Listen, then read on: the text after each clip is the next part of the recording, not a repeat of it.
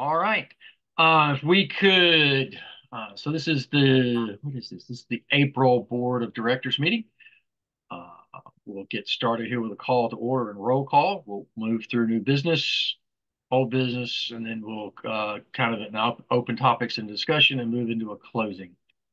Bear with me as we kind of reformulate the agenda a little bit. So Perry, if you could call us to order and a roll call, please. All right. Joe Plunk, I'm here. Joe Lowenthal, Here. John Reiners, I am here. Ian Fleek, yes, Here. Jim Martin, Present. Scott, Here. and we have a guest, Steve. All right, so we know that Mike's not going to be here. Do you know if Mary Jean is planning on being here? She was not going to be able to make it. She had Okay. an after-school activity. All right, excellent. Well, there is a quorum. Thank you, Perry. Appreciate that. So I sent we'll start off with kind of bear with me a little bit, and I welcome feedback on the agenda. We're trying to evolve the meeting format a little bit from what was the past couple of months ago into a little bit more of a flowing format that's a little more conducive to getting business done. So it may tweak a little bit over the next few meetings, so just bear with it, and I welcome feedback and suggestions. But with that, I do want to take just a minute and say thank you, everyone, and I apologize for my four-legged friends in the background. I do want to thank everybody for your commitment and dedication to the club and all that you do for the club. It is appreciated, and it is well received, and I'm thankful for it. So with that, we do have open positions. I do want to take a minute and ask and put on the floor. I'd like to appoint Dan Fleck, AA4DF, as our club call trustee. So that technically, because that is an open position, if my understanding is correct, that is an appointment, but the board does have to approve that appointment. So board for the rest of the business. If the board would approve the appointment of Dan Fleck, AA4DF, as our club call trustee. I so move. We accept Dan Fleck, AA4DF, alias N9PNA. I second. I'd like to mention that I think it's Fleek. Yes. Fleek. Sorry. Did I misspell that? The typo there, yeah. I'm so sorry. I was Let going me to see let if I you. can fix that real quick. I was Yeah, going to you let you were vote gonna in. let see me. how far we could take this, didn't you? Yeah, I was going to let you vote in that Dan Fleck guy, and then go. What happened to me? And some guy Okay. with an old call and 9 PNA. Yep. All right. Okay. Fixed. Sorry about that, Dan. Typos. That's what you get for working on an agenda without the proper amount of caffeine. Anyway, there is a proper motion and second on the floor. Is there all in favor? Please say aye. Aye. Any opposed? All right. The motion carries. Welcome to the board of directors, Dan. Yep. Thank you Welcome, Dan. much. Anything we can do to help, we will. I'm Within counting reason. on it. And I do want to just a full kind of a preface here for just a minute. I had a couple of conversations with Dan, ready to go out and kind of visit the repeater and just kind of show him around. I prefaced all of this by saying that we don't expect Dan to be the person that is doing all of this work or the expert to do all of this work. I personally am counting on him to not be the expert, but to be the person that goes and gets all of the right people and all the experts to gather around him for the benefit of the club and to the teaching of the club benefit all of the things that he has to do as our club call trustee. The club call trustee is just that, a trustee for our call. They're take care of our repeaters and other activities. So Dan was very appreciative, and I'm fully supportive of that. Dan is not our expert, but Dan is the guy. He's going to go get the people. So with that, I'll give Dan, if you have anything you want to add real quick, we'll circle back around to you later on. I just want it to be a learning experience for others in the club and myself. So, and look forward to it. Fantastic. Thank you, sir. I did want to preface this. I am going to do my very best, and out of respect for everybody's time, to knock this meeting out as within between 60 and 90 minutes. That is my goal. I may ask the favor of everybody. We may, because I do feel that we're just a little bit behind. We may have to have a quick meeting somewhere in the middle of all of this to try to knock out a few little dangly issues around field day or other things that are popping up, just to try to make up a little bit of time that we normally would have had if we just kind of hadn't set everything down, gave everybody a couple of 3 weeks pause to just kind of recover. So with that, what I'd like to do next is I'd like to review the minutes of our past board meetings. If there are any discussion or approval of those or edits to those, let's talk through those, and then let's get those past board meeting minutes approved. So with that, I'll yield the floor to our Secretary, Perry. All right, you got me on the spot, so let me get this stuff ready to go for you here. While he's doing that, in the minutes, I guess when was the transition between vice president to president? The night of March 12th. That's my Was it understanding. automatic, or you were just standing in for the president until some other time? That According to my understanding of the bylaws, Joe, it was automatic. Okay. That's my understanding. Now, I open it up to the board to have a conversation about that. I do know that the board affirmed it and the membership affirmed it, but we can certainly talk about that for just a minute if we need to. While No, that's Perry's fine. getting ready. That was my understanding. It was automatic.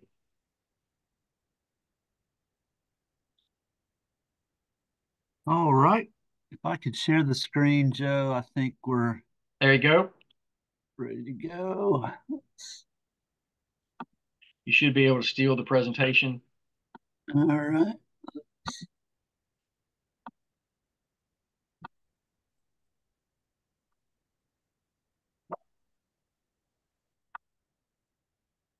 All right. Can everybody see that okay? No. Yes, sir. So just real quick, Joe, was that your understanding as well? I assumed you'd asked that for a particular reason.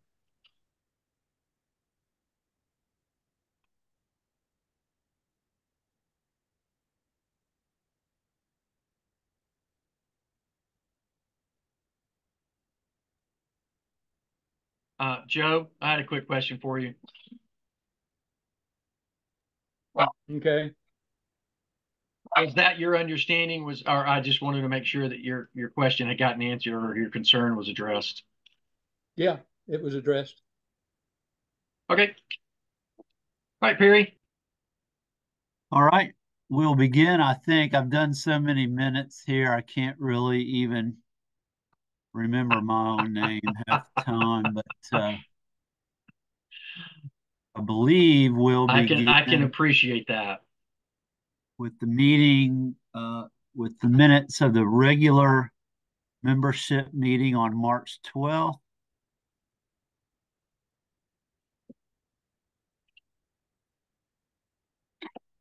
Now, the membership typically approves the membership meeting minutes, if I remember correctly, correct? I think they do both. Okay. As published in Sparks. Would you just want to go And that's ahead? just so that we don't have to sit there and read them. All right, you want to go straight to the board of directors then? Yes, sir. All right. Perry had sent the minutes out. Did anybody have a chance to? Did anybody not have a chance to read through them?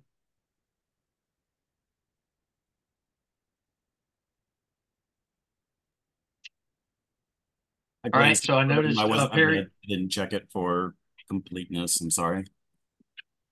Uh, I didn't see I'm just going to anything make a. that's put out. I'm just going to make a quick note here. These are the minutes of the actual March 12th meeting that we had previously convened and talked through and approved. I noticed that the time has been edited in and inserted here. That was the one thing that we thought would need to insert, so the Right, timestamps are in place. right. So these minutes have technically been approved. What we would need to do is just to have a quick motion to edit the minutes as we see here and then reapprove them. The only thing I saw was when uh, Dan uh, FBJ made a comment about the cost of a new trustee. I made the comment it would be $35. That was in the membership meeting minutes, so we could go back to those. We can circle back to those in just a second, Joe. Okay. This is the board of directors Oh, meeting board of at directors. the. Okay. So what I would entertain a motion to edit and edit the minutes and then reapprove. I'd like to make a motion that we edit the current document for the minutes for the board of directors meeting on March 12th to include the times stated for when we convened and when we ended the session. Right. And a second. Second. All right. Proper motion and second. Any all in favor, please say aye. Aye. Aye. Any opposed? All right. So these Perry, thank you for doing that. Those are approved as written there. Now, to Joe's point, if Joe wants to bring to us real quick the membership meeting minutes that you had open just a moment ago, he wanted to edit and have an adjustment to, I don't know exactly where it Dan, right here, was. Dan Werner. He was the expenses for changing the trustee. And I made a comment or made a statement that it would be $35.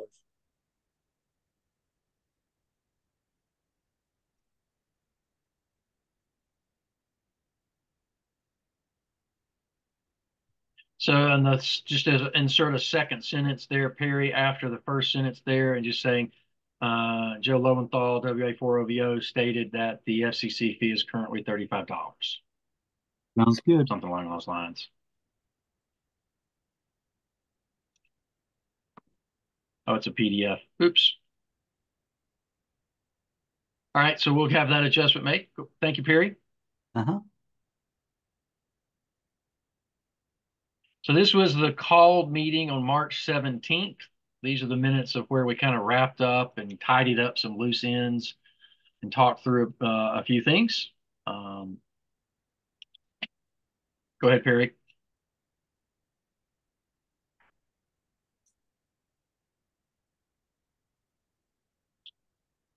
So I don't know if anyone looked at this and found any errors I did or not find anything as far as I remember. problems. Um,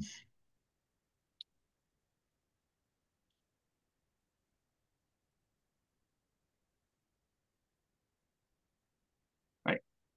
Is there any more additional? Is that the end? Oh, there we go. All right.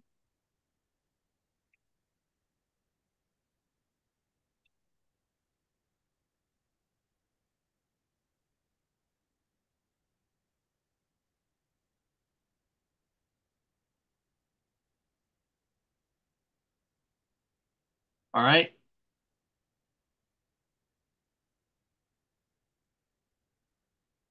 I don't see anything substantially in error there. I don't have any additions or corrections to those minutes. Does anyone have any adjustments or edits or discussion around the minutes as presented by Perry? That looks good to me. Nope, looks good. Yep. I All would right. entertain a motion to approve the minutes as presented. I make a motion to approve the minutes as presented. All right. Is there a second? I'll second that. Or I think Scott put his hand up first. Fair enough. Or Proper motion and second. Any opposed? All in favor say aye. Aye. Aye. Motion carries. Thank you, Perry. We'll circle back around. Do you have anything else? Hang on one second. Let me flip over here to check where we were. Dan, we need to know what kind of dog membership. that is. Let's say again. I was going to ask Dan what kind of dog that is on his lap. Chihuahua. It's my buddy. Chihuahua. A Chihuahua. Princesa. All right, Perry. Sorry about that. All right. Oh, no worries. We had 10 new and renewal applications for membership come in during the last month. All of these were for individuals, and we had 4 new and 6 renewal.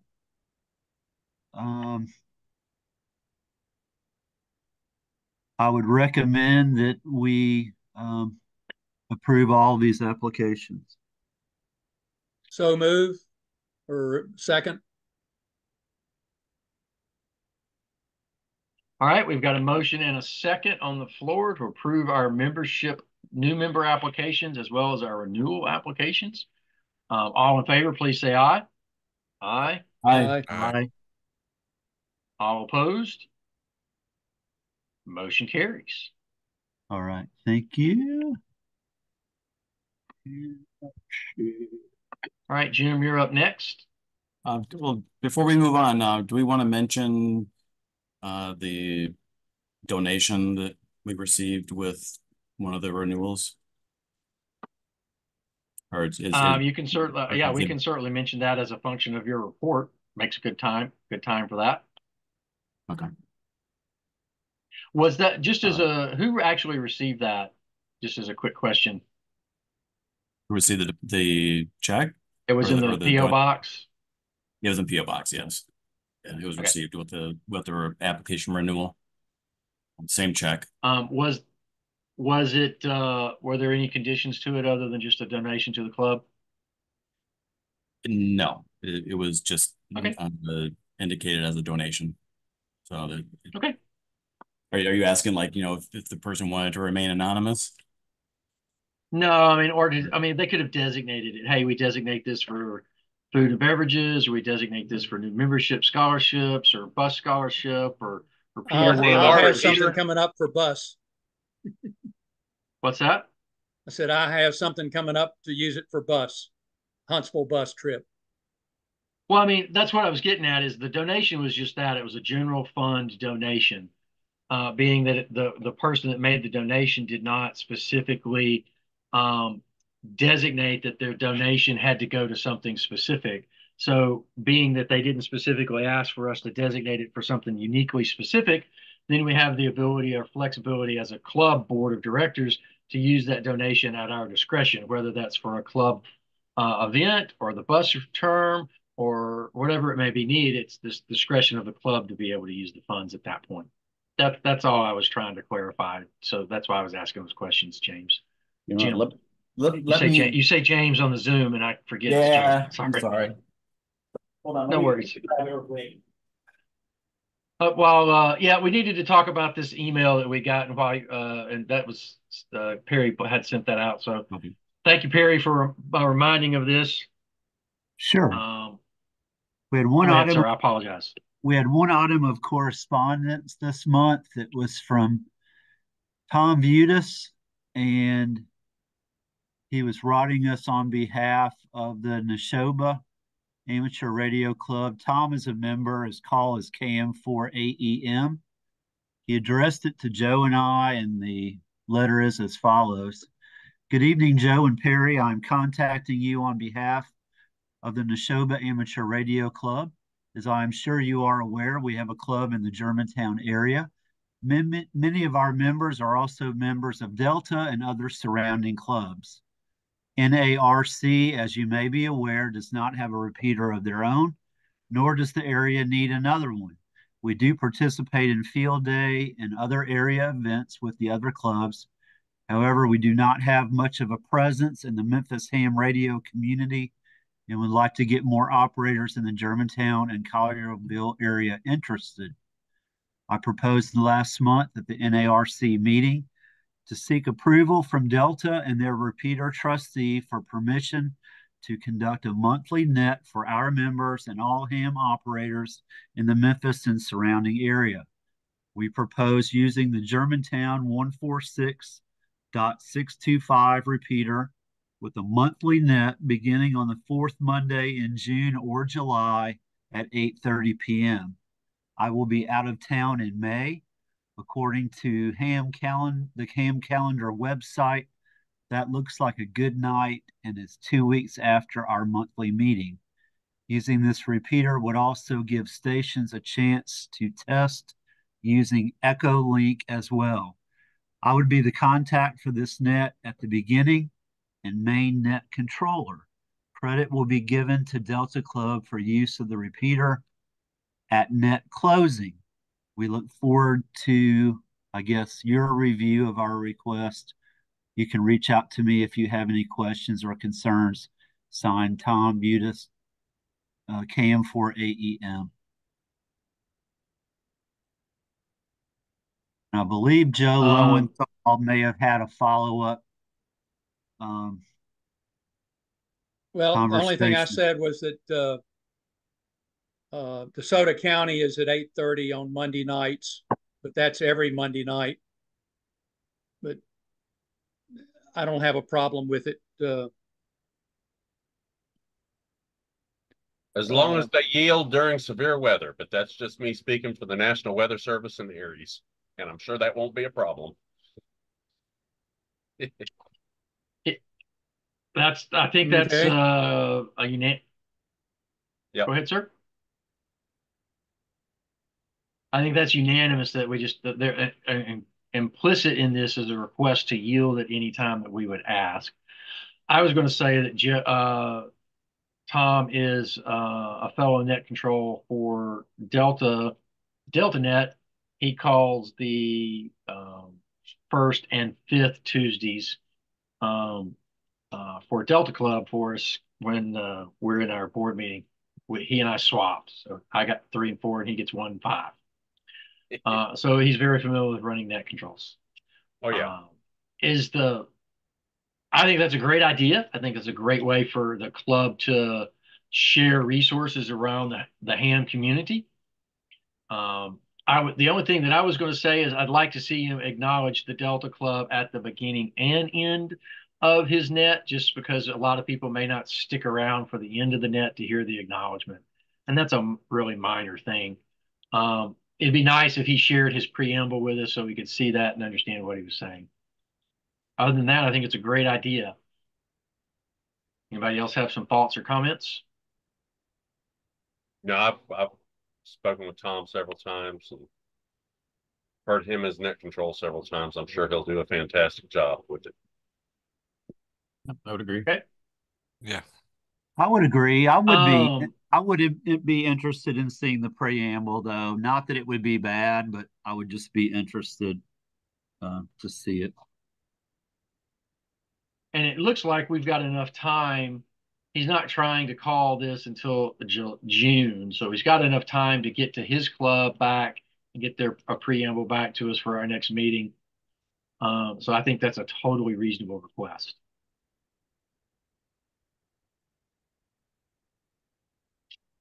Is there any other additional discussion that anyone might have?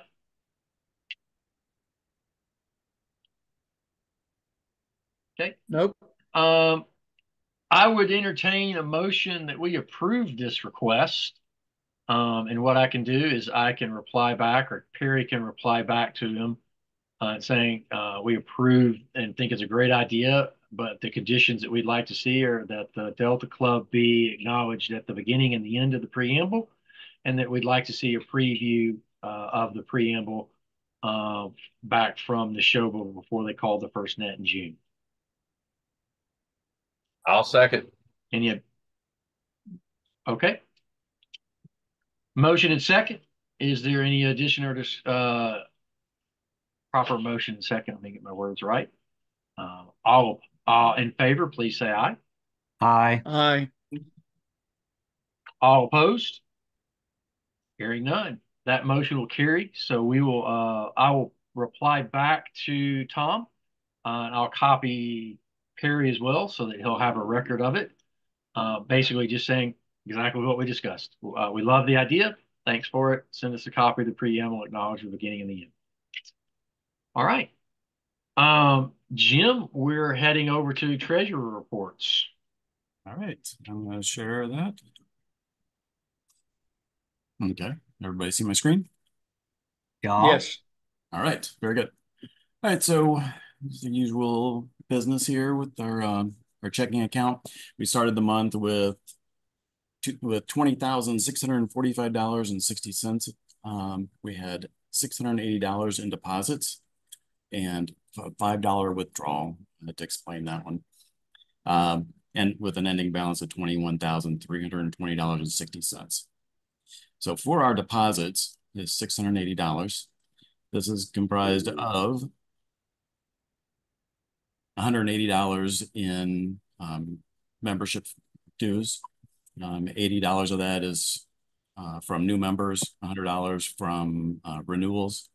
We did have one member that their dues were waived that we took at the last meeting.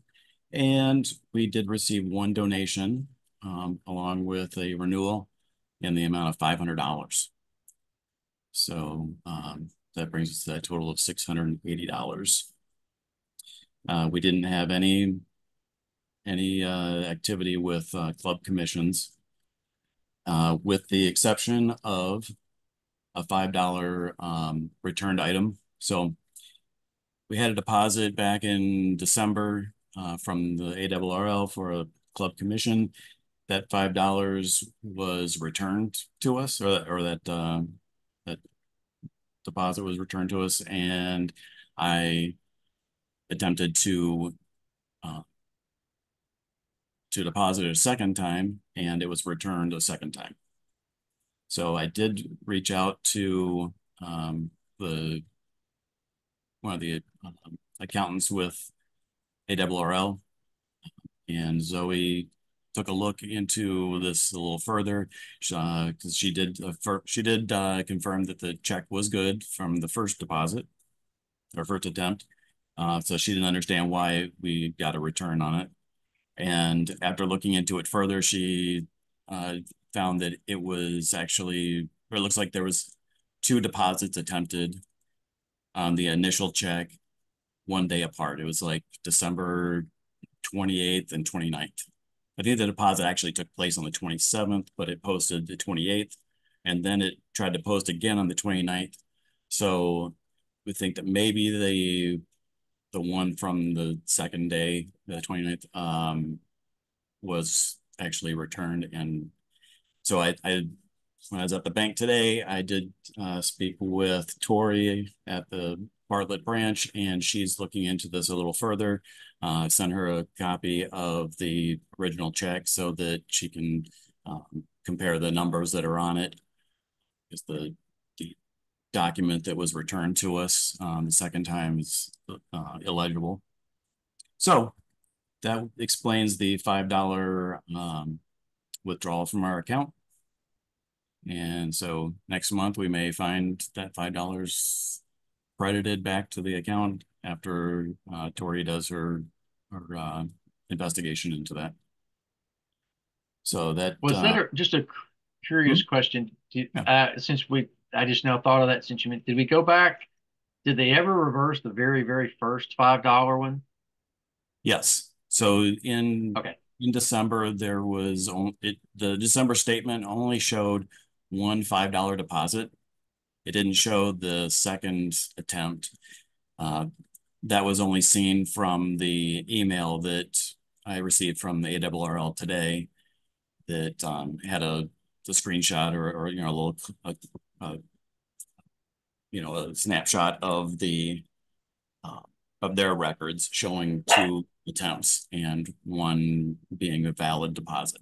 So I think we're going to find that that $5 will end up having to be credited to our account because there's a mistake at Regions Bank with the deposit.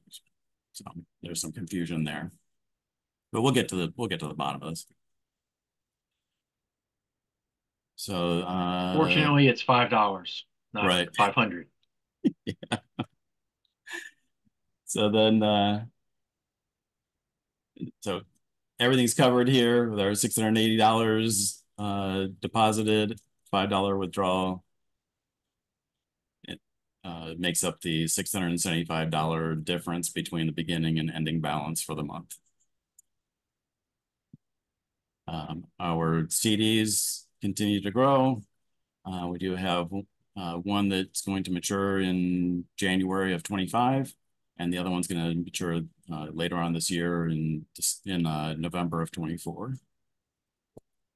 So that's all I have for that piece of the financial business. Okay. I did. Thank you. Yeah. Real quick, any questions or discussion around Jim's report on that? Fantastic. Moving right along. Okay. I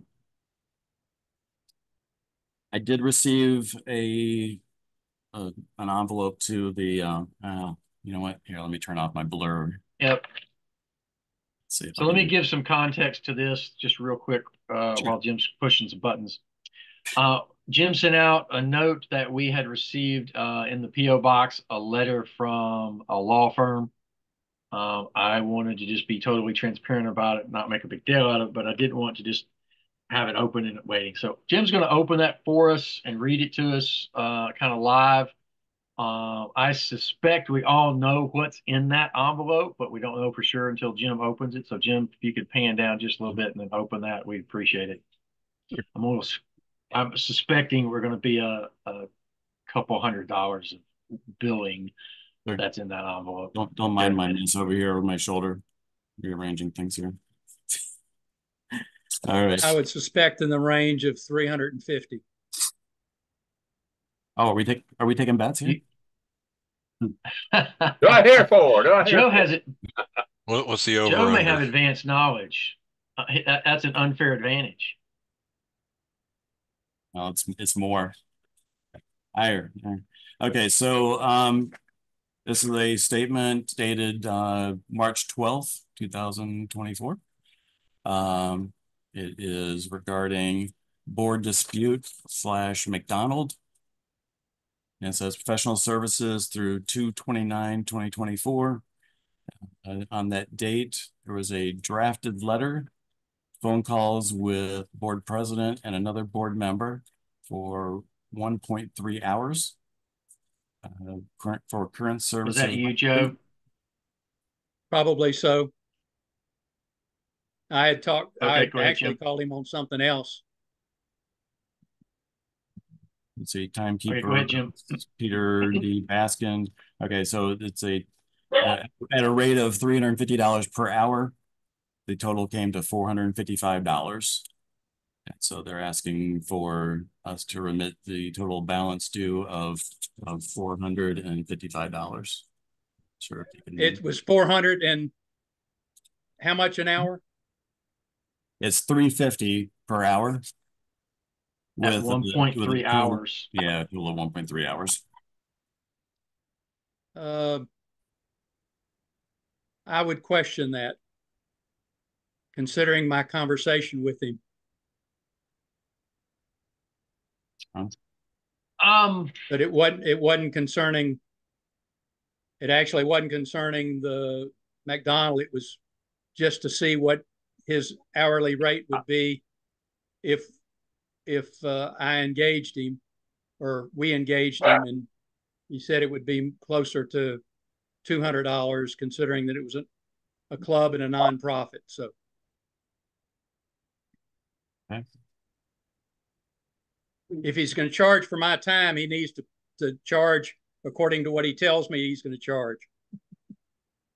I'm afraid, Joe, based on something else that I can discover and did some more digging. I'll get to that in a second.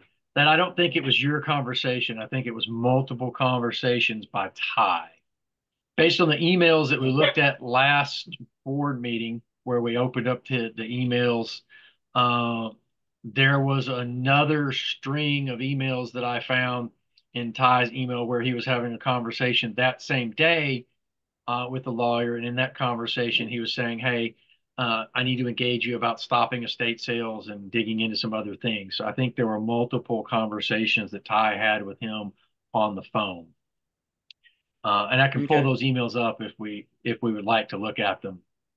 I don't think he charged for yours, but we could ask him for that.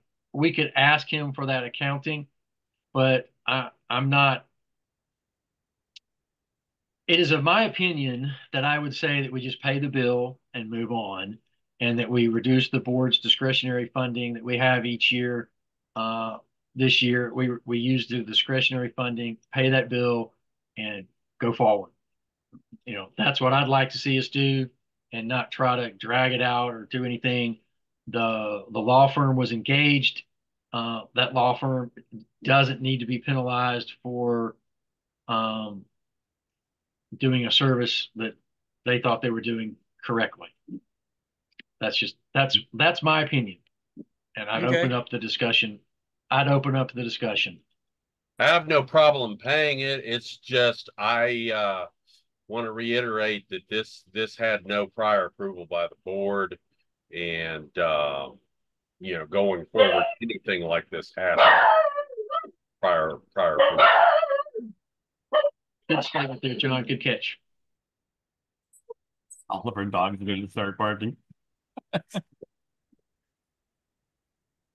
I'm sorry, there's somebody outside the front yard. They were just going nuts. I apologize. I mean, this amount is almost, you know, 25% of what we take in dues every year. So it's, you know, it's not an insignificant amount. And so, yeah, it just reiterates the importance of making sure that we approve these kind of things going forward. Agreed. And I would reiterate, that was a good observation, John, that this was indeed a non-board approved expense. And that engaging legal counsel is something that is not within a single person's board permission. We expect the board to be involved.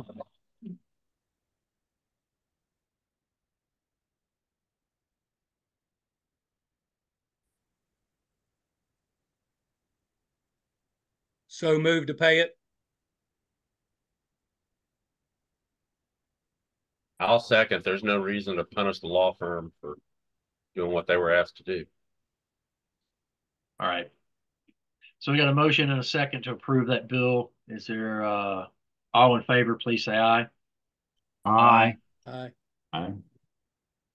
Any opposed? All right. Hearing no opposed, the motion passes. Perry and Jim, I'd ask that we make a note that we're as a board, we're using our discretionary budget line item for that. We may have to ask the membership to increase that towards the end of the year if something else comes up, but for now we're going to use that discretionary line item to pay that bill. All right, and I'll scan this and add it to our shared documents. Okay, thank you. And we'll talk about our shared drives here in a little bit. That's in the next. I'll talk about the agenda in a minute. Do we have any other bills, Jim, that we need to talk about? No other bills at this time. Everything else is covered so far. I will bring the checkbook to the next club meeting, and I'll need a signature for this check before I mail out the payment. All right. On a side note, just I'll let Jim talk about it in his section when we get to the director's reports. But anyway, there's some more stuff coming. Try to stick to my own agenda. Um, the next topic that was kind of on the agenda was the member meeting topics. We just wanted to go over those real quick, and that would be John Reiner's. All right, let me see if I can get to what I was looking at here just a minute ago. So for the next member meeting, Ham Hilliard volunteered to do a talk about the Mars crossband exercise coming up in May. And then I was also going to talk about using software to program radios. I will be covering Chirp, but I want to give honorable mentions to RT Systems or other software that's out there. And then time permitting, I would like to give a brief plug on the Ships on the Air exercise coming up June 1st and 2nd. Then looking ahead to May, I haven't got anything concrete yet, but I want to reach out to Fred Miller to see if he would like to talk about the vertical antenna that he used for field day last year, which I thought was really, really cool. Field day's in June, so in May we should probably start talking about it. The other thing that I want to talk about in May, and this would be like in the Blitz segment, doesn't really require, more than 5 minutes, but talk about W9IMS. Anybody that knows me knows that I'm a diehard race fan. W9IMS is the Indianapolis Motor Speedway call sign, and they have a contest every May. Well, actually, it runs throughout the summer. But if you contact them during the Indy Grand Prix, the Indy 500, and the week of the Brickyard 400, they'll actually send you a really nice frameable certificate. So just kind of thought that might be interesting to some folks. And they publish a schedule that I can do a screenshot of when they're going to be on the air. It's primarily HF, but actually I made contact with them last year from my bleacher seat in turn one on an HT. So anyway, that's just a little bit of what I've got cooking. I don't want to take up too much time here, but I have several ideas where I've been brainstorming. Um, uh, Field day, I would like for us to look into the possibility of doing a fox hunt. I'm also thinking about starting a new net just one night a week called the Wheel of Fortune net. And Joe Plunk, I know I've talked to you about that, but it's where we could kind of make ham radio a little bit more of a competition or a game where I start a net 15 minutes before the airing of Wheel of Fortune on one night a week. And then if you want to guess the puzzle, you'll throw your suffix out there. And if you guess it right, then at the next meeting, you would come and redeem a ticket. If you don't show up to the next membership meeting, you lose that extra ticket, and that ticket goes towards the drawings at the end of the year. I would also like, and again, feel free to discuss or say nay to any of this stuff. To see us stop the practice of not having a net on the nights that we have meetings. There are people that can't make it to the meetings. Why not call the net, have somebody call the net from the meeting location? We can set up a briefcase radio with a pizza pan and a mag mount, call the net, and that way it might help us to recruit new net control operators because people could actually see what we're doing when we call a net. And I'll be quick here. I got a couple of other quick ideas. I'd like to start a monthly leaderboard where at every meeting we recognize who had the most single sideband contacts, FTA contacts, CW contacts, the most net check-ins, kind of make it a competition. And whoever wins their category that month, again, gets a free ticket into the drawing. Might be a little bit of honor system in getting that going, but just something I thought, and actually next meeting I just might ask for a show of hands, who have more than 30 single sideband contacts, who have more than 50 or 100, and just get a show of hands. And the idea behind that is to get more people talking on the air. Last but not least, and I don't know who I would tap to do this. But Dave Campbell, KD4NOQ, used to always talk about anytime there was any kind of visible or any kind of pass with the International Space Station, and he used to do that on our nightly nets. And would like to see if I could recruit somebody that when there's a visible pass or a good pass, see that brought back. And I really don't know who would be good for doing that. So if you guys know of somebody Rick that I could Rick recruit, Tillman comes to mind. yeah, yeah. Just a short announcement during an announcement session of where the ISS is and what it's doing if it's making a pass overhead. I specifically remember Dave calling it one night. My wife and I went to a Mexican restaurant, and as we were coming out, we saw it passing overhead. So just a few things I'm throwing out there. I know I threw a lot out, but that's just where my mind is right now. So that's all I got. Well, thanks, John. I do want to make an observation, just kind of real quick. We are, while we're not going to try to do 3 presentations in the meeting format, we are going to try to do 2. I think that is a good balance for the membership meeting. It gives us kind of a third, a third, a third, a third for business, a third for presentation, and a third for the final presentation, and then we can wrap up and get out of there. And it shouldn't drag on, and it shouldn't be too long, and it's just enough time that it can be in depth, but it's not so short that it's just a bite. And the other thing that we can also do with this is we have the flexibility to say, hey, on the special topic, like the adrenal topic where we had, that's it. We want to go in depth with this, and the presenter's coming in as a recognized expert. We want to go ahead and say, hey, we'll give them both sections of our presentation time, and we'll just split the presentation with a break. Yep. So I think that was I think that's a good, fair, workable solution towards kind of making our meeting format not be one long presentation. Yep. I Any agree. thoughts or feedback around that?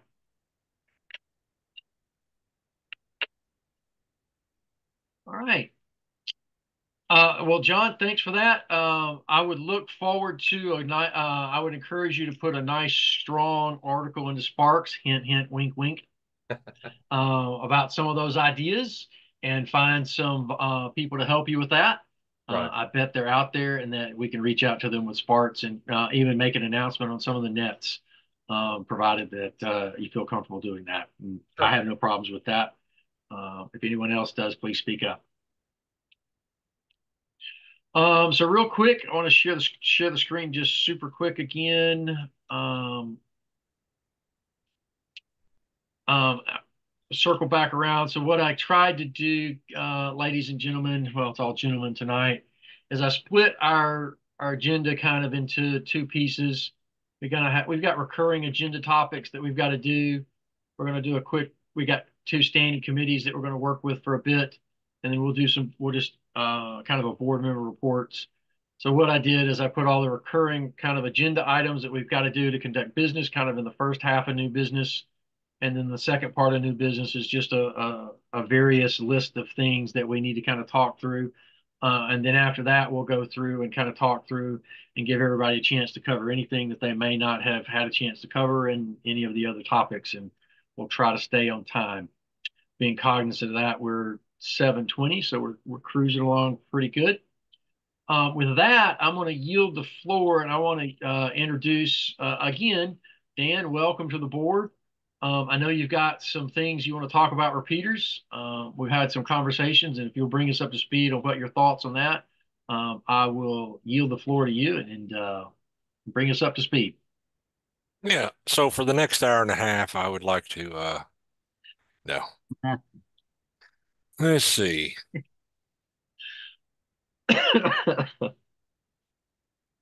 Share screen.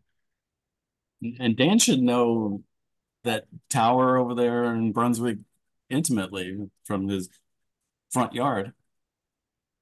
Yeah, I can pretty much use a wet noodle as an antenna and still be full quieting.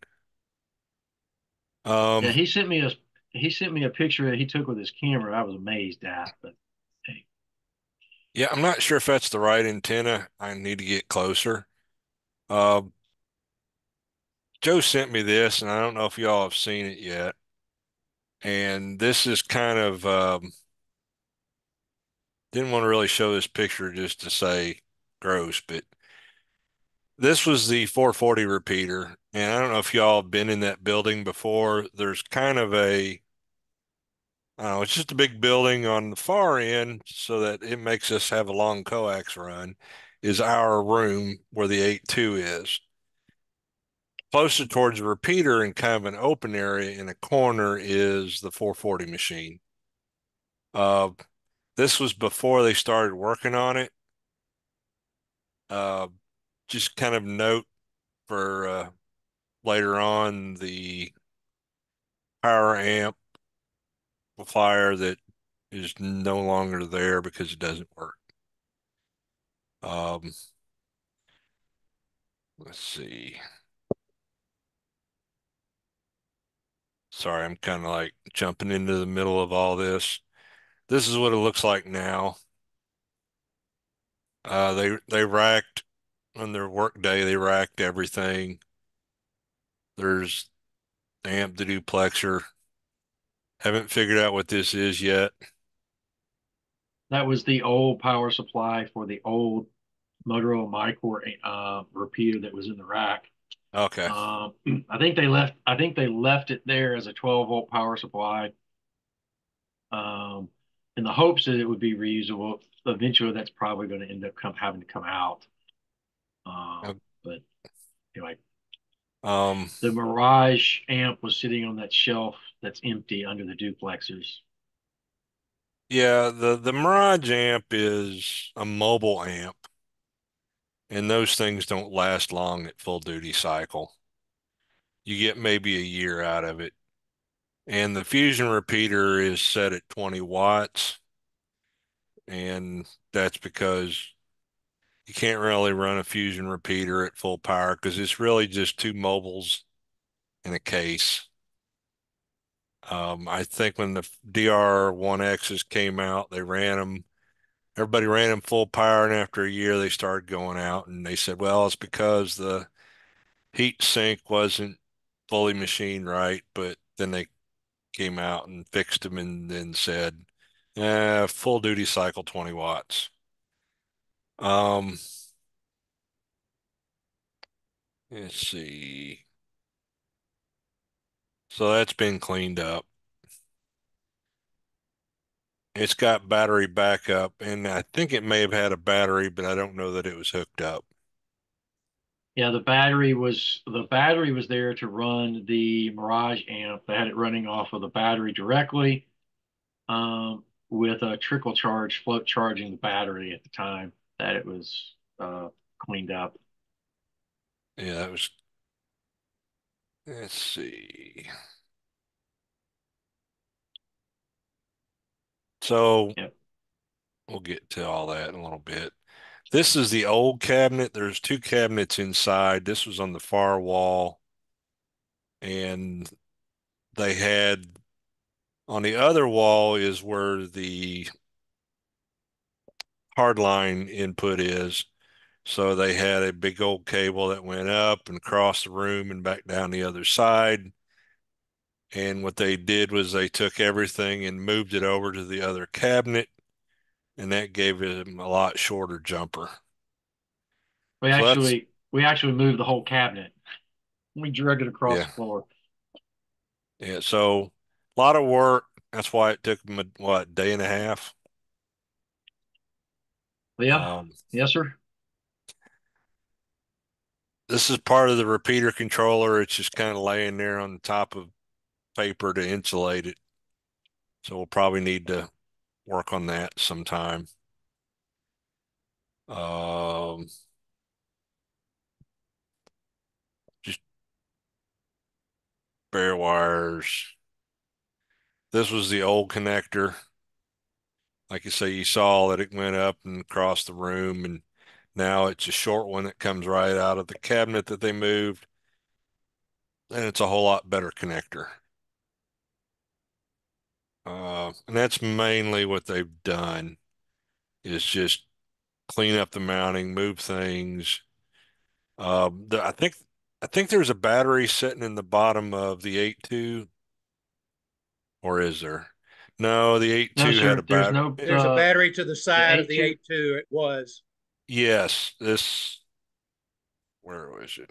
Yeah. There is no. That is not a battery. There is no battery in the 8.2 rack at all. Um, at all. Yeah, no, there never Um, was one. it's the ICOM. The ICOM repeater is AC powered. There Is was a there battery any on it. sort of generator power out there in the event of power failure? Oh yeah, a big one. Okay. But Well, I don't think our room circuits are on generator power. Okay. yeah, because I think the weekend after the membership meeting, there was a storm came through, and I noticed the 8.2 was offline for several hours. So I don't know if that corresponded with a power outage at the site. Um, my guess is it probably was. Um, so probably we're gonna have to take a look at spending some money, and we're probably gonna go over budget. So um, I think I want to take a look at getting some sort of battery backup if we can. There's no lightning protection right now. Um, there was also a mention in their discussion about putting up a power strip with remote, but that would also require some way to activate the remote. So we we're not sure if we can get internet at the site or not. Joe can cover the fun reasons why, but and then they were also mentioning N versus the SOPL 239s. Uh, they're kind of lossy, but I don't know what the loss is. So I don't know what measurements they took, and I don't know what the output power of out of the duplexers are. So I remember a couple of those measurements, Dan, mainly for the 8.2 machine because the 440 machine hadn't been measured at the time. The 8.2 machine was putting 29 watts into the heliax going up the tower. So that was after it left the cans, after the jumper, at the heliax, it was 29 watts. Okay, then that Um, line goes. And all of those measurements were taken. Joe Tamboli took all those measurements and meticulously recorded them. I do not anticipate that we will get those measurements. We will probably have to have a crew that use spearhead and lead and remeasure. And it may be a good thing to do because one of the things that I do think we want to do, and you may want to cover this or you may be covering it, I think we need to put in all new cables for the duplexers for both the 8.2 and the 440. Yeah, and that's kind of get to things to a known state. We don't know where a lot of things have come from or how long they've been there. We don't know whether some of those were bought new when they put the repeater in 98, 99, or whether it came from the old site. I'm not really sure. Um, so 29 watts out at the duplexer, or out into heliax. Yep. Um, And approximately take nine. just a data point. I'll share it with you. That 40-foot jumper that went up and over that was going from one side of the room to the other was costing us 3 watts. So just by moving the cabinet over from one side of the room to the other side of the room and using the twist lock power, got us 3 more watts up the coax. Some of the calculations are off, but it's okay. Um, so for 1 5/8 inch hard lines, 0.254 loss per 100 feet, approximately 900 foot run because we got to go across. the building out through the cable raceway and into the antenna. So that'd be about a 0.23 dB loss. And according to the website, the Sinclair has a 6 dB gain. So total of a little over 3 dB gain. So you're probably putting out 60 watts ERP. If we looked at doing a 100-watt amp, and that would be to get us a little bit better reach for the mobiles and handhelds who have crappy antennas, and would probably uh, help them. We don't, I don't know, Joe and I talked about more power, and whether that would produce an alligator repeater, all mouth, no ears, to where you would go, I hear the repeater fine, but I can't even kerchunk it. So 100 watts versus 200. We may end up having to do 200 watts on the UHF one for a number of reasons, but I think 100 watts on the VHF 82 machine seems reasonable. It's not doing too bad now. You may hear me on the repeater now, and I ask people where they're at and what kind of setup they have. And sometimes I think, wow, the repeater's terrible. And then I find out, yeah, they're sitting in their house using a mag mount on their filing cabinet, you know, down south of Germantown. So it's receive seems to be doing all right. 443 machine, they've got it tuned down to 20 watts. Probably losing, once again, I don't know what the power output was. So I assume a standard 1.5 dB duplexer, 4.9 dB loss for 7/8 hardline. That's 0.81 times 600 feet, or 100 feet. Don't know what antenna's up there. I'm assuming that it's 6 dB. It may be better. So you're really just about a wash, and it's getting out 18 watts. And people are like, they can't hear the repeater. They may be keying it up, but they can't hear even the kerchunk. Yeah. And one of the reasons that we're fighting on that one is it's on 7/8 inch hard line, so it's not on inch and 5/8. A little more loss, and it's a higher frequency. Yep. Real quick question: we've got someone that joined us. You've got yourself identified as Delta Club. Is that you, Mike? No, Mike's on. I would Yeah, suspect that it's Mary Jean. Okay, Mike, I see you identified. Who's in as Delta Club, please?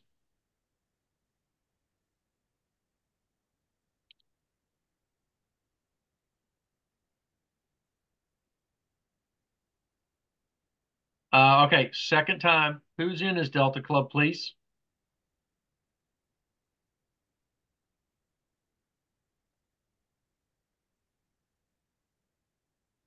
Is that the immediate past president?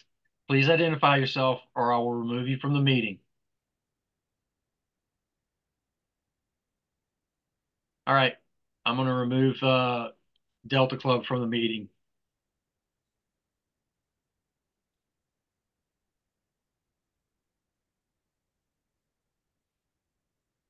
All right, continue. I apologize, Dan. That's okay. At least 100-watt amp, maybe more, but that would do pretty good. But yeah, like I say, can't run the fusion repeater more than 20 watts, and you got a lot more loss. So it may be 18, it may be 15, because I don't know what the loss is for the jumper to the antenna. I got to go back and shoot it again with the camera. One picture that I took, it looked like the cable was looped a couple of times and then zip tied and then out to the antenna. And I don't know if that is our antenna or not. I couldn't tell. Um, so then, so 443.7 machine reach is poor, and more power for 8.2 increases clarity on the mobiles. So I've just started pricing. Joe and I just talked about it Friday. Uh, I guess MJR had mentioned the he had mentioned Top Tech, but when I look at Top Tech, I don't see any specs repeater wise, and I can't really tell that it would be repeater grade.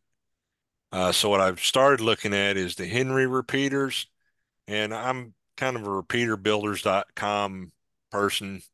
They have a lot of technical information out there, a lot of lessons learned from people who've maintained repeaters for the last 20 years.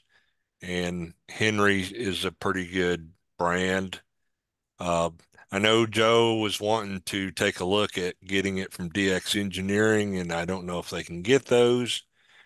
Uh, we can get the we can get them either. I know we can get them from Bridgecom. I don't know if we can get them directly from Henry. They've got pricing out there, but it's standard pricing. It's the same as Bridgecom. Uh, I looked at Mirage in a repeater grade from MFJ, and they have repeater grade. I mean, big heat sinks and everything, but they all show out of stock. So I don't know, haven't looked to see for an alternate source. But I figure it's MFJ, why wouldn't they stock it? But a 100-watt amplifier is going to be run you 80 to $1,000. 2 watts would be around 14 to $1,500. Uh, like I said, I've been looking for 100% duty cycle rating on Henry. They say 100% duty cycle and will support FM and digital modes. Uh, it doesn't specify DMR exactly, but on a DMR repeater, if we use it, would um, transmit both slots, so we don't have to worry about pulse transmit. And a 30 amp supply, if we go the 100 watts, it'd be around 200, 210, up to 300 if we went to like a 45 amp supply for 200 watts. And we probably need to get a couple of lightning arresters too for everything and cables. So Okay.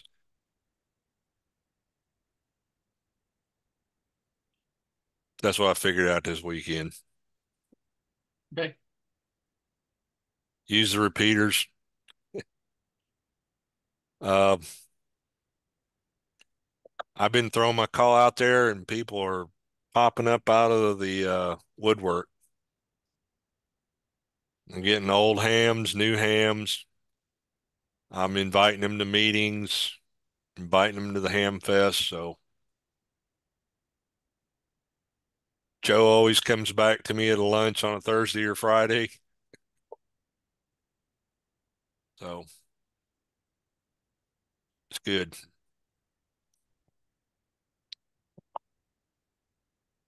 Any questions? So I was going to kind of wrap up. So based on kind of a needs priority, Dan, what would you identify and how would you prioritize our kind of needs and priority of getting this equipment in place? Well, the 3.7 is just,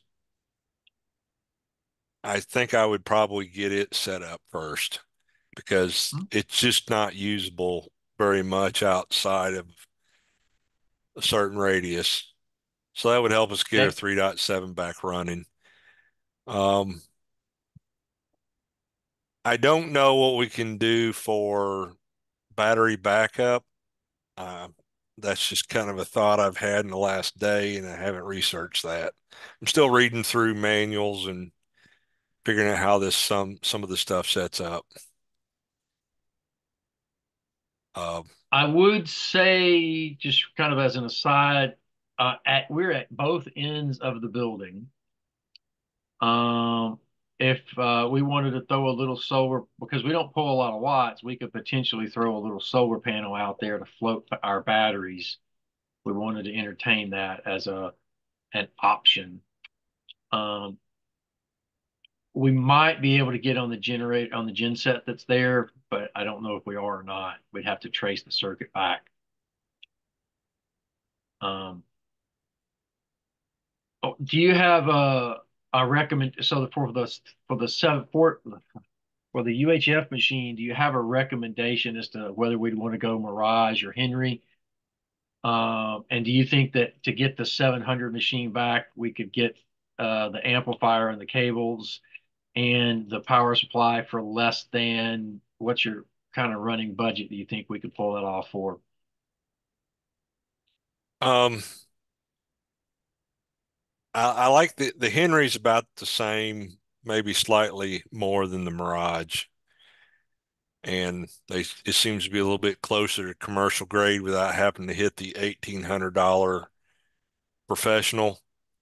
So I think that for under 1,000, probably another 200 for a new power supply and lightning arresters. I'm not haven't looked at the price for that. It's about 200 maybe. And Uh, you're would you probably do looking at, 100 for the seventh? Would you do 100 amp or 100 watts or 200 watt for the UHF?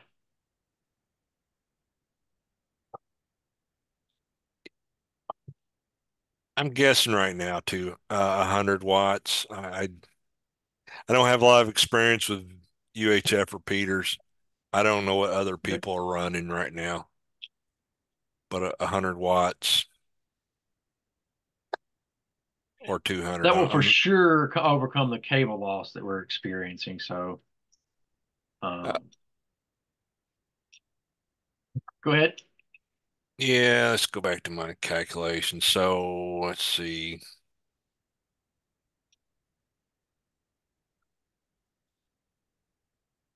100 watts might get us 90 watts out or more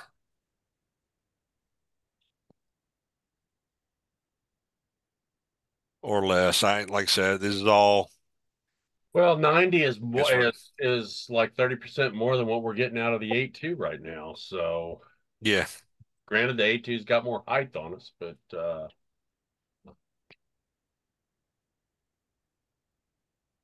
just my 2 cents.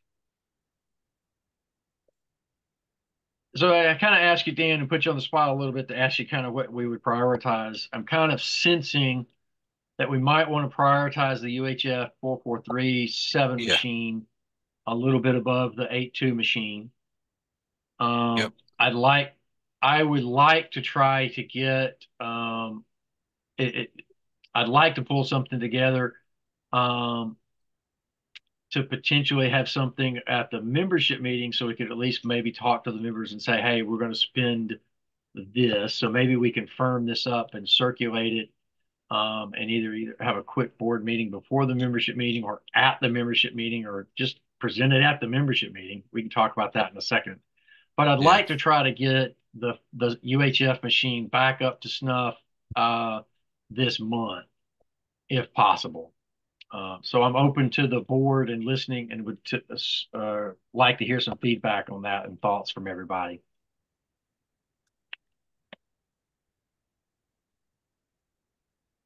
I don't mean to be the most vocal of the group, but my thoughts are prioritizing the 4437 over the 8.2 makes absolute sense.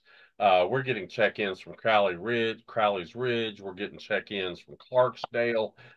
The 8.2 seems to be the better of the two machines. So to shore this up just really seems to make sense to me if that's where we wanted to focus our attention. to echo that for just a second, I think that makes perfect sense. I would like to propose that we potentially recable the 8.2 machine, and that would be the extent of what we do for it initially, because all the cables that are in Cable that, just at the rack level. yeah, just at the rack Okay. level, all the Phew. duplex. No, no, no, no, no, no, no, not up the tower. Just the Gotcha. duplexers. They're all Yeah. the coax there is all scavenged. It's not double shielded. It's some of them have questionable terminations. They all test good. They're not inducing a bunch of loss, but that would put everything at the base of the tower at a good standing.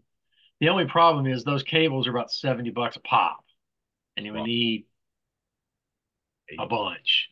It's yeah. like 1, 2, 3, 4, 5, 6, 7. It's about $500 worth of cables, but I don't know if we may have to ask for additional budget is where I'm going to ultimately. I think we can do the UHF machine within the budget scope that we've already appropriated for the year. We will have to come back and ask for additional budget, probably just a little bit to finish the work that we've proposed to do for the 8.2 and to recable it and to potentially put an amplifier on it to overcome the cable loss. So everybody else has been quiet. Any other thoughts or observations, comments? I've got a question. I know that it's the repeater committee had been looking at putting together a report, and that there had been some previous discussion regarding whether the hard line going up the tower had any issues. Have we ruled out any problems with that hard line? Were there visual So, taken or anything? I just want to make sure that we're not you know, so being that was the only one that was there and can comment on it, I did see the TDR shot that was done on the 8.2 cable. The TDR shot on the 8.2 cable, it's 1 5/8 inch heliax. The building's about 200 feet long, and then we're at the 700-foot level of the tower. The heliax comes out of our repeater room, goes through a large open space, and then there's a combination of a very gentle S curve in a horizontal translation, and then there's a gentle S curve in a vertical translation. So basically, the heliax twists and goes and changes horizontal and vertical elevation to go through a firewall penetration, and then it goes out to the tower where it 90s up and goes up the tower. The TDR shot that was done by a rig expert sees that S curve in the heliax. It doesn't say that there's a fault. It doesn't say that there's a dead short. It just sees it. It creates reflections. And the way time domain reflectometry works is it measures a pulse and a reflection that comes back. And so what the rig expert, and you even go out and read on rig experts sites, they're not shooting a true TDR shot. They're kind of faking it with a frequency response shot that they're kind of emulating a TDR. So what they're actually, and I don't know this for sure. I'm telling you what I saw. At the exact 70-foot spot, which is where that S curve is, when you walk it off and measure it off, the rig expert was seeing a spike. And then it was fine going all the way up to the antenna. So it's seeing the bend in the cable. It's not that the cable's bad. It's not that the cable's good or indifferent. It's just seeing reflections. And what that's translating to is introducing a little bit of SWR for us, but I don't think that we've got anything. I it did not see anything based on what I saw looking over the shoulder of Joe Tamboli, who was shooting the rig expert. When we go back out there, Dan, let me know. I'll take my rig expert out there and we can shoot it again and see what we see. Why don't we get another I think our coax PDR? get an Say again, oscilloscope and please. a TDR unit and go out. Yeah, if we know someone that has an actual TDR, yeah, we'd welcome Yep. the opportunity for them to come out and actually shoot an honest to goodness TDR on both the 8.2 machine and the 700 machine. And that would be a good thing to do. But I think it was John, you asked the question, or Gino asked the question.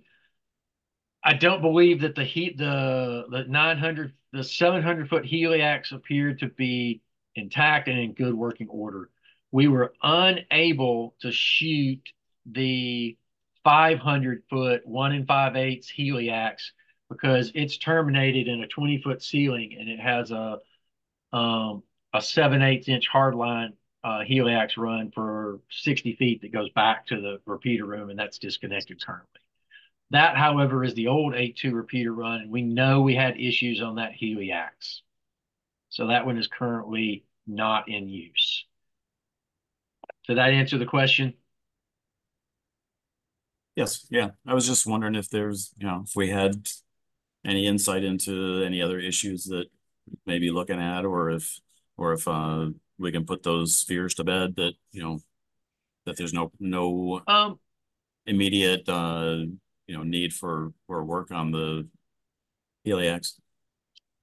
Yeah, I don't think that there's any immediate need, but what I would also ask us as a board to consider is we need to consider that we probably need to start thinking about a life cycle for this equipment. It's been in place since the 1999, early 2000s, and the coax that was put up for us was not actually new coax. It was a coax that was salvaged from the old tower. Um, so as we are working and fundraising and recruiting members, we probably need to put in the back of our minds that we probably need to put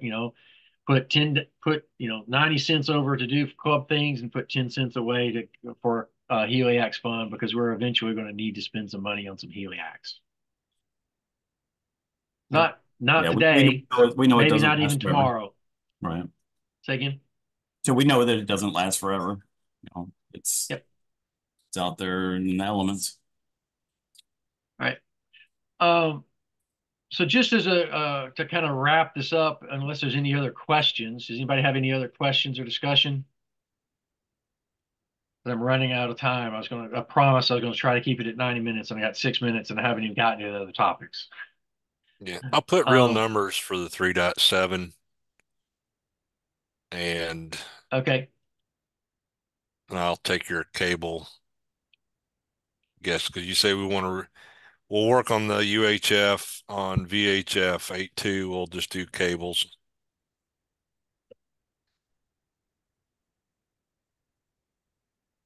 And see what we get there.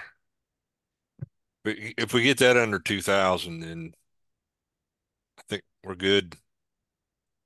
Yes, sir. We do have a line item budget for $2,000 for repeaters. I think we can get the UHF. I think we can get it back up to snuff and possibly get the 8.2 fully recabled on the low side before we go up the heliax. I think we could probably stay in that budget. And then based on that, we'll come back to the membership and say, okay, these are the next steps that we want to do. And the other thing that we may have to do with that, Dan, is you still got 5 other repeaters that you got to go visit with your team. And we may need Yeah. we may need more pressing repairs on those other repeaters. But we know that we don't have a high functioning machine right now with the 443-700 machine. So what I'd like to do is I'd like to ask the board to entertain giving Dan permission to go seek quotes for the UHF machine, to start reporting on that and to report back to us as a group. And let's try to get something presented to the membership so that we can bring the UHF 443-700 machine back up at the membership meeting next week. Any discussion around that?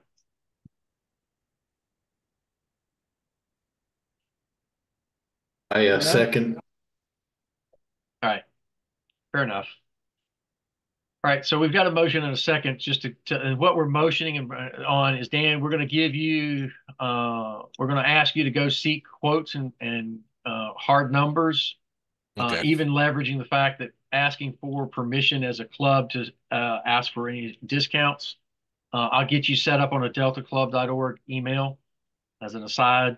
So the motion is to give Dan that permission to go start soliciting for equipment quotes. All in favor? Aye. Aye. Aye. Any opposed? All right. So Dan, I'll get you set up on a Delta Club email so you can start soliciting for that. Report back to us as quick as we can. I'd love to be able to report something to the membership saying that we've got a repair on the way. All right. Any other questions for Dan on the repeater? Repeaters. All right. We formed a bylaws committee. Talked to Mary Jean. She's the committee chair for the bylaws committee. She has nothing to report. She is still formulating her committee. So that's where that stands. So let me ask a real quick question of the board. I'm committed to keeping this short. We're at essentially the 90-minute mark.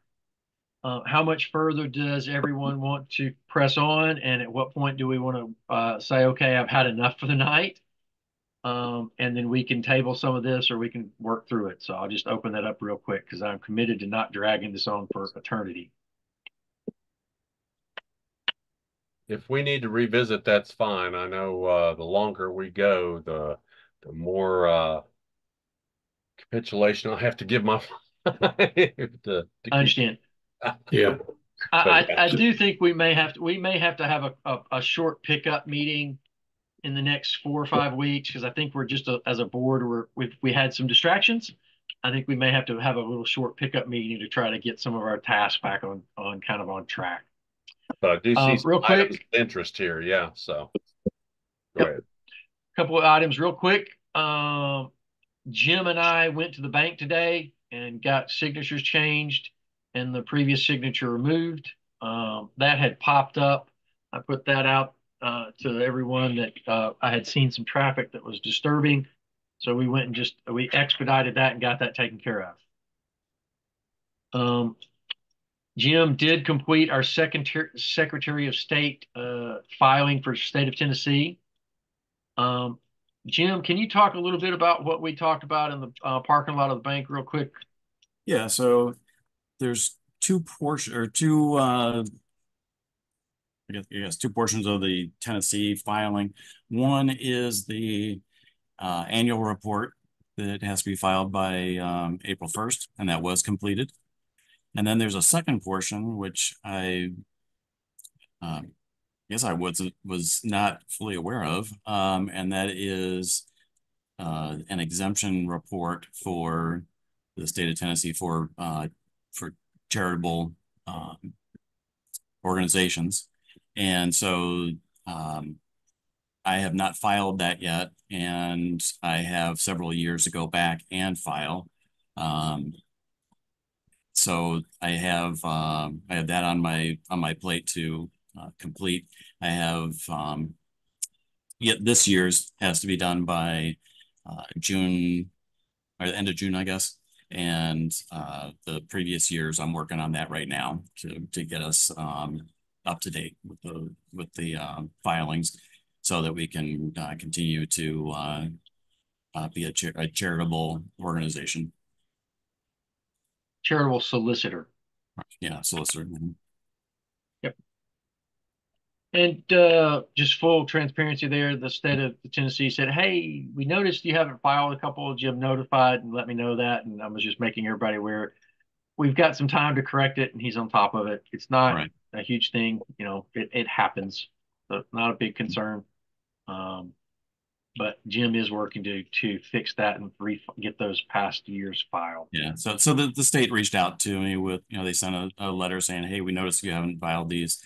We're going to give you 45 days to bring these up to date, or actually it's 45 days just to begin addressing this. And so I'll get in touch with with the gentleman on the letter and make sure that he's aware that that yes, we do still want to have our club considered a charitable organization, and so that'll at our next board meeting, I'll have an update with that completion or sooner.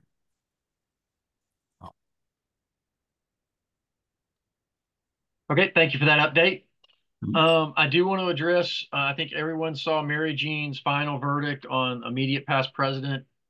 Mary Jean researched it extensively, and her role as immediate past president is past. Our immediate past president at this point is Ty.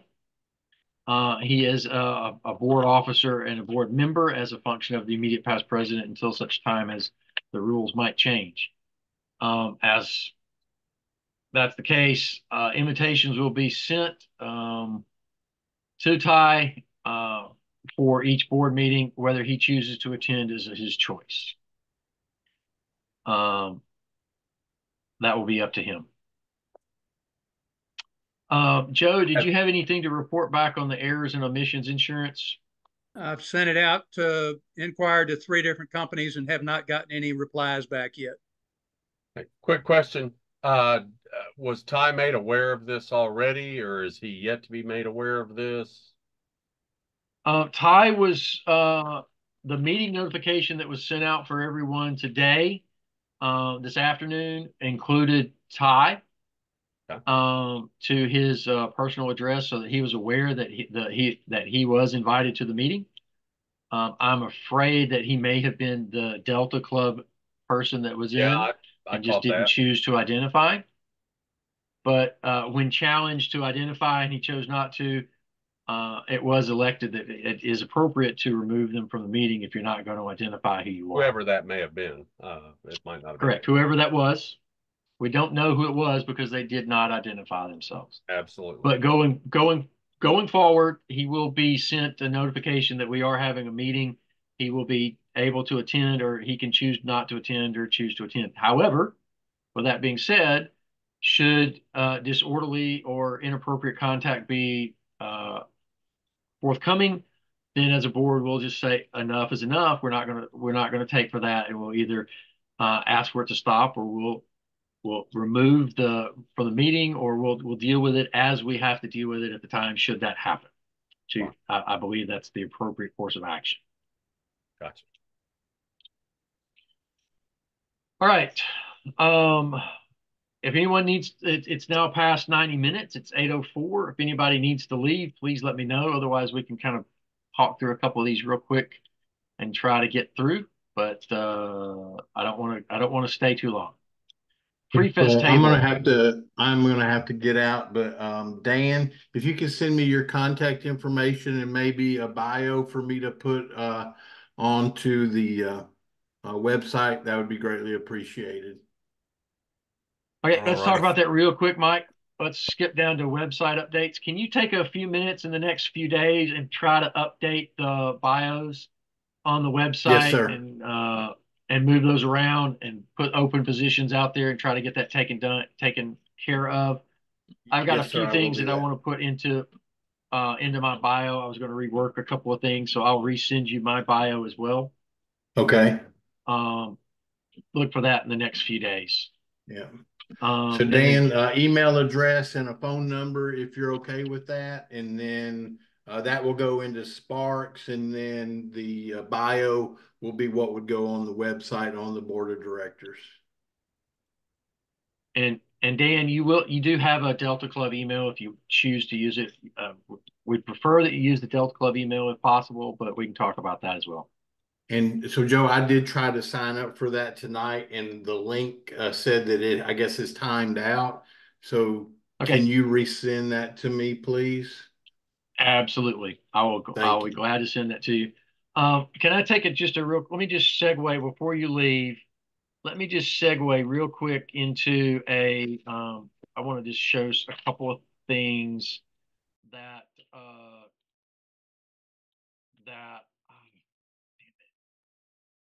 excuse me.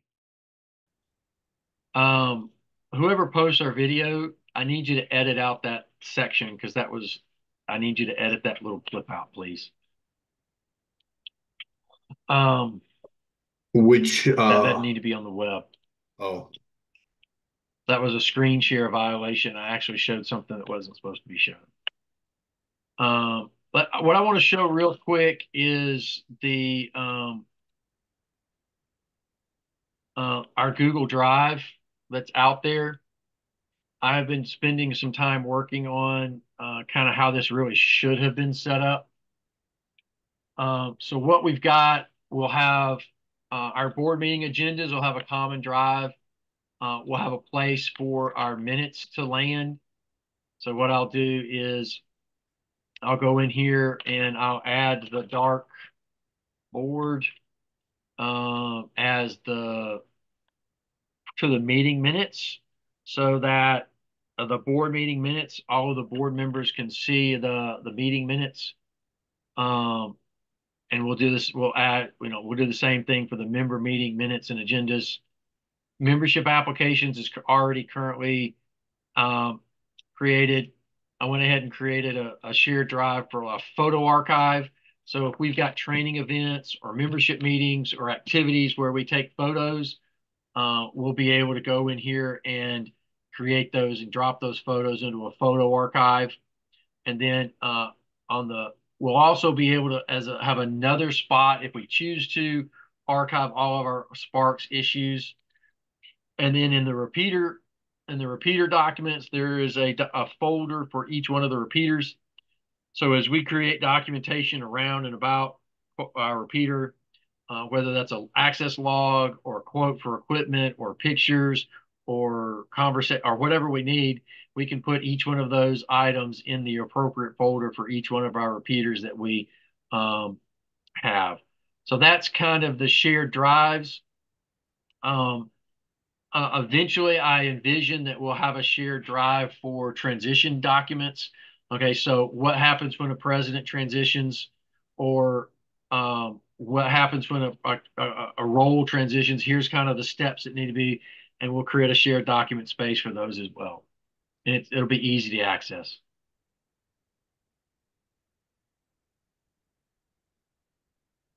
Any questions on that? I just want to mention that it looks like we had somebody join us again.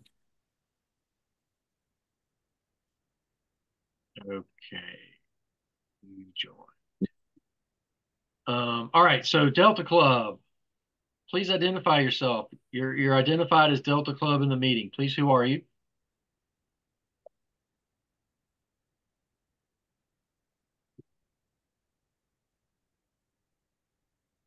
I'm going to ask you to unmute, please. You're identified as Delta Club. Would you let us know who you are, please?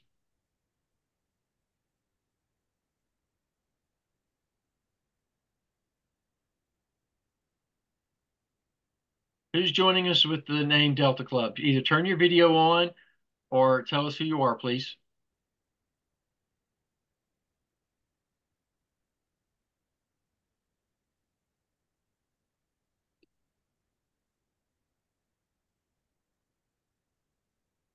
All right, last chance. Delta Club, let us know who you are. I'm going to have to ask it. I'll have to remove you from the meeting. Guests are certainly welcome, but we need to know who you are. All right, I'm going to remove that.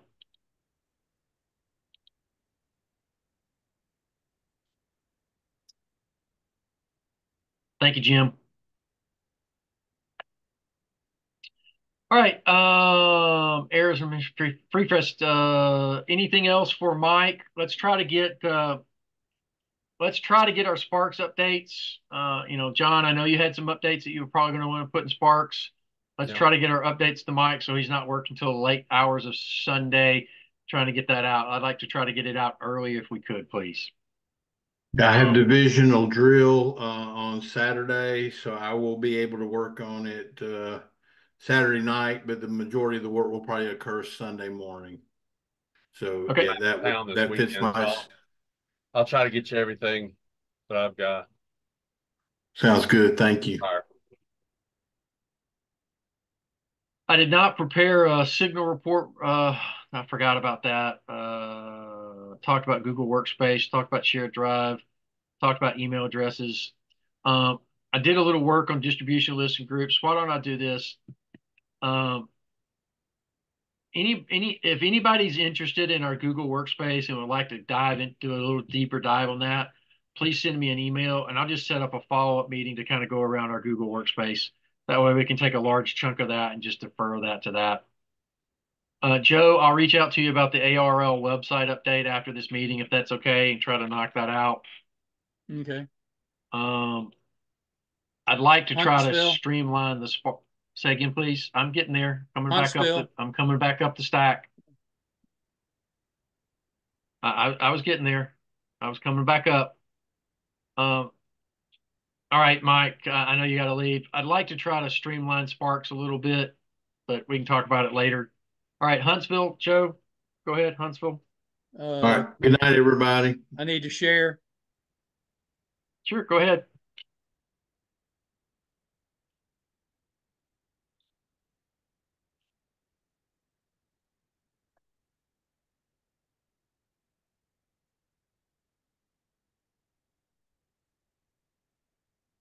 Can everybody see this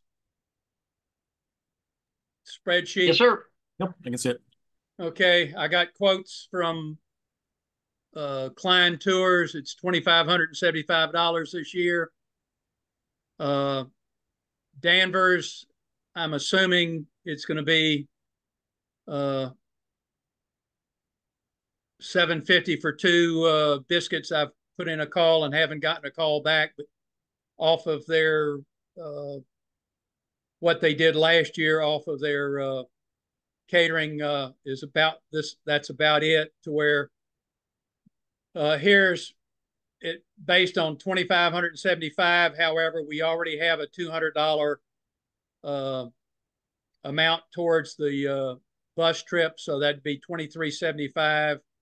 Figure would be up here, and then if we take the $500 donation that we had, would put it down to 1,875. And if that were the case, we would need 26 people to break even if we're charging $99 a person.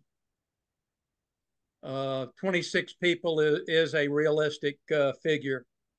But I really don't want to start soliciting funds until at least May, if not June, for it. But I'd like to get it out to people.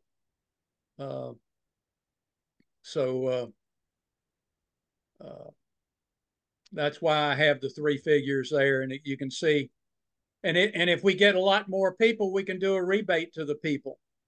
You know, if we get 30 people, we could give them $10 back if that were the case, and get everybody to encourage a fellow ham to come with them. But just didn't know what y'all wanted to do, but I proposed these items. I think the number that strikes me, I'll speak first, and not just because any other, I just started speaking. I think $100 or $120 are the two numbers that we would make good targets. 100 is very reasonable. 120 is not bad, considering it includes the bus ride, admission to the Ham Fest, and it includes food and drinks. I don't consider 120 that bad. What's the maximum number of people that have attended the bus trip, Joe?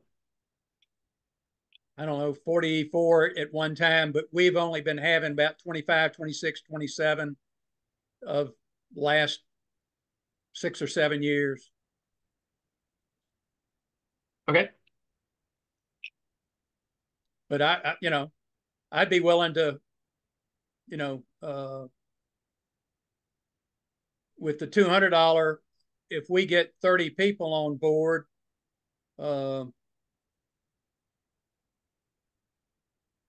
the break even is right at 32 people, which is a little bit of a stretch from what we've had in the past few years.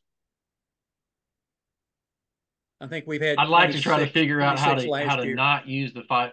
I'm sorry. Go ahead, Joe. I think we had 26 last year. And 4 of those people did not show for one reason or another. But did they pay? They paid, yes. There's no Okay. refund. Fair enough. Fair enough. So I'd like to figure out how to not use the $500 donation. If we, I'd like to use it if we need to, but if we can not use it, that'd be ideal. And I think that's totally within, I think, 31, 32 people is totally within the stretch of being able to do this if we get out there and we promote it. And we ask, we've got 15 new technicians that are out there. I was updating the net control spreadsheet, and we're at almost 800 calls that are in that spreadsheet. There are a lot of people out there that have checked in on the DeltaNet at one point in time. On a side note, I think we can get out there and get this promoted and active. That seems reasonable. Go ahead. Oh, just a quick observation. In our budget that we approved, it looks like we were taking in 2,500 for bus trip, but spending 3,000, and that's not counting the donation, I believe. Or maybe I'm wrong. I don't know. It was about 2,600, about 2,500. 2,500 is what we earmarked for income. So, and then our expenditure, it says 3,000. Right, because I just looked at that, Joe. You've got the columns of numbers are only for the bus fare. You're not looking at all the other that's stuff. including all the other numbers, including and this is based on a premise of $12 ticket for the people instead of $15, which I think we got that last year concession, and I think we can get it again this year. But I just put the numbers up there, but it's all of these figures. If you put 2375 and 1875 up here at the bus and run it, that's what these numbers will come out to be. When you have $12 a person, and the biscuits at $7.50 a person.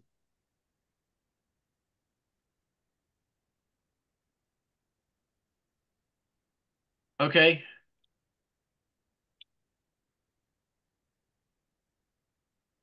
So I guess the debate right now is what do we set the fare at? That's what we're trying to decide. Is that correct? Right. And the current is whether we set it at $100 or $120. Is that correct? I'd say 99 for marketing purposes. Well, being that our budget says on the income section that we were looking at 2,500 and we think we're going to get roughly 25 people, then we should set it at, $100 or $99.99, whatever you want to call it. Just my 2 cents. $100.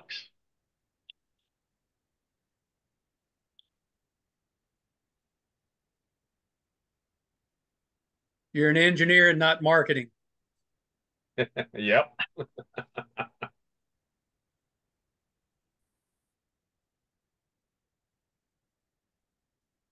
No, I do get it. So let's just, without anything other than just a quick consensus, let's go around the table real quick. What's everybody's consensus on $199 or 120? I say 100 because I can give you 520s and not expect any change back. I'd say 99.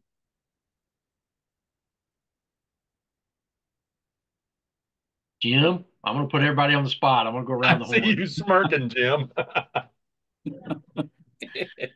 $1. No, I'm Setting the prices right. yeah. I'm fine with $100. I mean that seems like a seems reasonable. I understand the marketing of 99, but I don't know. My question is whether there's a break for spouses, Break for what? families, family members that attend. We have done it in the past where I think it was what, $75 or $80 for a member of the family. Okay. I was curious. We'll do $99.75. All right, Yeah. Dan, I'm gonna run around the horn real quick. 100. Hey, family 100. discounts. I'll be Jim's brother. Um, I don't know what it was last year. 99. Okay, I'm fine with 100. Scott, 100 be fine. Perry. 100 would be fine for me. All right. So Joe, we've got a That's consensus. the- I don't know that I don't know that we have to do anything per se right now, but we've got a consensus of $99 for the fair. Let's start actively promoting it. Let's get it in Sparks. Let's get it on the net at least once a week. And start we can sign up we can create a Google form if we need to so that we can get people to sign up, or do you want to have them send an email? Or do you want to do that a little too early? Say that again. I'm sorry. We have multiple ways that we can sign people up. We can give them a Google form like we do with the signal reports, and they just put in their interest and say, contact me. Or do you want to use your email and collect that? But what I think we've got as a board right now is we've got a consensus that $99 is what we'll go with, but we really need to try to hit um, upwards of right at 30 people instead of 25 is the 30, consensus 32 that we're people we trying need to do. to break even. And it was $75 for the spouse or second person from the household last year. And I think that's a great thing. Yeah.